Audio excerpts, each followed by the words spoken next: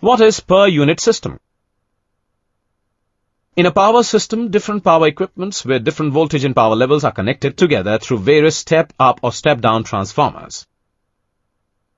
However, the presence of various voltage and power levels cause problems in finding out the currents or voltages at different points in the network. To alleviate this problem, all the system quantities are converted into a uniform normalized platform. And this method is known as the per unit system.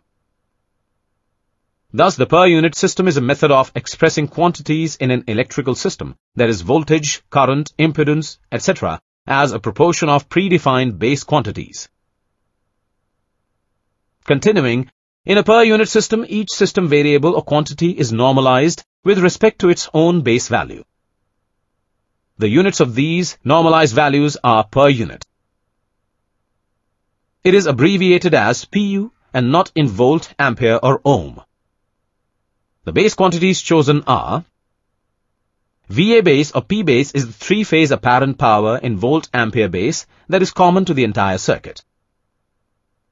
Voltage base or V base is the line-to-line base voltage.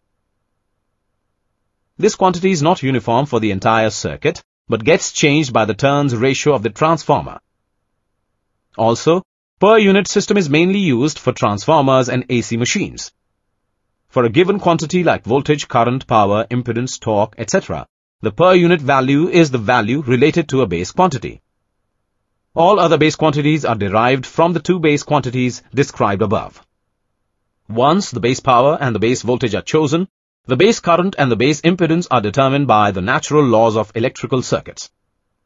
Now, for a transformer with multiple windings, each having a different nominal voltage, the same base power is used for all windings.